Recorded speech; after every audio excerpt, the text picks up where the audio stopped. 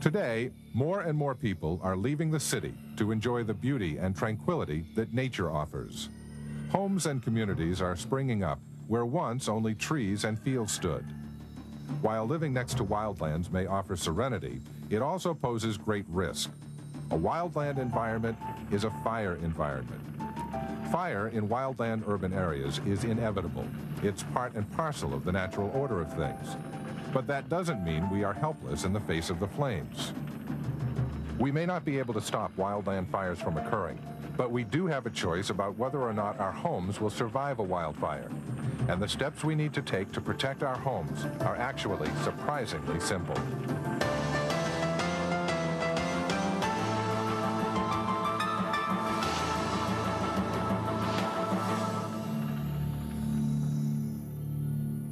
What ignited this house and burned it down were the little things.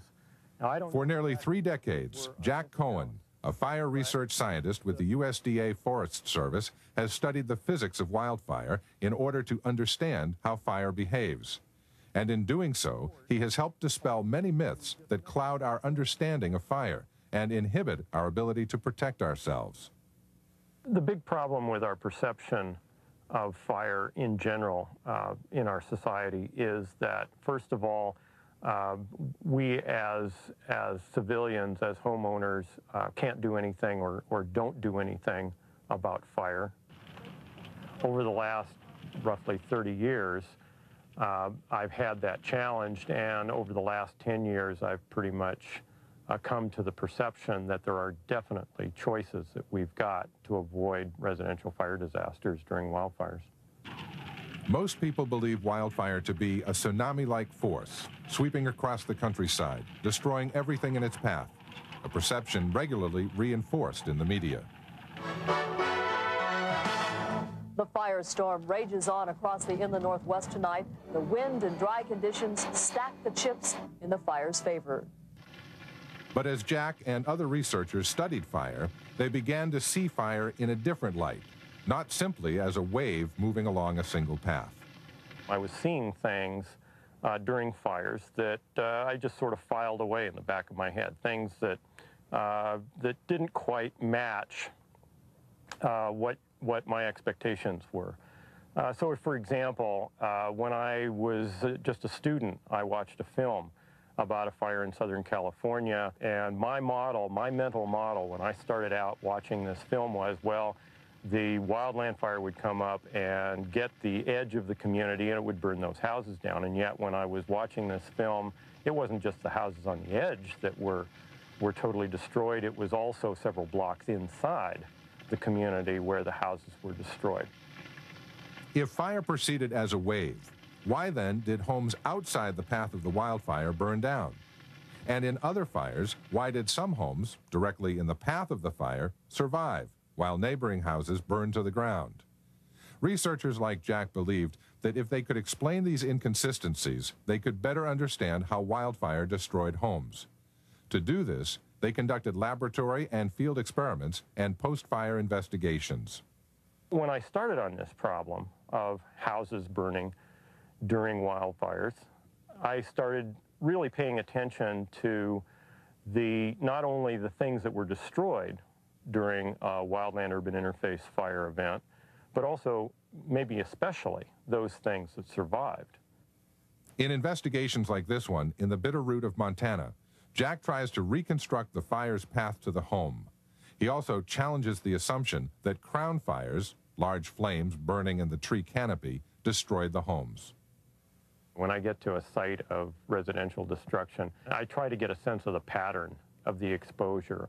We can begin to also trace a chronology, a timing. For example, on the glider, we can see where there was wilt around the glider, and yet under the glider there was no burning from the crown fire. And yet we can also see where the glider was burning from the house. And what that tells us is that the crown fire was long gone by the time this house was burning. I start challenging the idea that the big flames burned this house down. I particularly look for the degree of heating between what was the crown fire and what was the house. And one of the things that I noticed was the foam hand grips. They would have been dripping off, they would have totally been melted away. And these are highly vulnerable to high-intensity heat. Postmortems like this one led to a breakthrough insight. What my investigations are telling me is that more than half the time the big crown fires aren't igniting these structures. It's something else. It's the little things.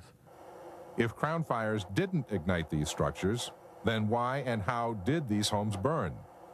In the effort to solve this mystery, researchers applied what they already knew about fire behavior. Fire spreads from ignition to ignition. Fire doesn't spread by, some magical, whim. It doesn't spread like an avalanche or a flash flood or a lava flow, something on that order. It spreads according to meeting the requirements for combustion. If homes burn as the result of a chemical reaction called combustion, then the entire process can be broken down and studied scientifically. There are three basic ingredients necessary to create combustion: oxygen, heat, and fuel. Remove any one of these elements and the fire cannot continue. Scientific research determined that home ignitions are caused by flames and by firebrands. Flames directly transfer enough heat to ignite the home. This transference of heat can occur by thermal radiation, when a fire conveys enough heat to nearby fuel so that the fuel combusts. Or it can be caused by convection, when fire comes into direct contact with the fuel. Homes can also be ignited by firebrands, burning embers that fly through the air, land on combustible materials, and directly ignite them. Scientists also investigated the relationship between time and fire and dispelled another widely held misconception. When we watch a fire spreading through the forest, it may last for hours and hours, but it doesn't last hours and hours at a particular location with those big flames. It is the twigs, needles, grasses, and other fine fuels that allow forest fires to burn, but it doesn't take long for that material to be consumed. It's not that the big flames don't provide a lot of heat, it's just that they don't provide that heat over a very long time. So, for example, the big flames come up in some proximity to a house with wood walls, and we find that, yeah, it's really intense, and certainly intense enough to cause human injury, but over the period of time that they last, on the order of 60 seconds, it's not sufficient to ignite that wall. We assume that a fire which burns humans quickly must also ignite wood quickly, but our intuitions are misleading. Humans are far more susceptible to injury from heat exposure. Because most crown fires consume their fuel in a given area in about a minute, they simply burn out before they can ignite most homes or structures.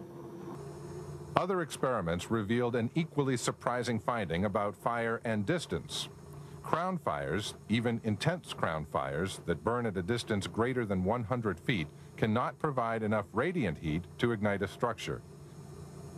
It gives us an opportunity to change where that fire goes by somehow changing the situation so that it doesn't meet the requirements for combustion. Armed with this information, Jack formulated the home ignition zone. The home ignition zone is an area that includes the home and its immediate surroundings, which, if properly conditioned, can save the home during a wildfire.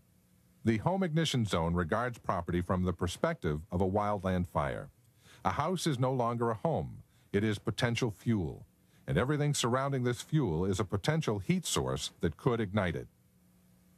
The home ignition zone determines the vulnerability of our home to wildfire, and that home ignition zone extends out a couple of 100 feet at most from the house. Protecting a home begins by reducing the flammability of the home itself and the surrounding property. For example, by switching to flame-resistant roof materials. Thinning out trees can stop crown fires from spreading from canopy to canopy until it reaches the home. And clearing the zone of dry vegetation and flammable objects can eliminate heat sources that might form a path to the home. The object is not to entirely eliminate fire within the zone, but to ensure that fires that do start can't burn long enough or intensely enough to ignite other objects. The goal is simple: reduce the fuel, and the fire cannot continue.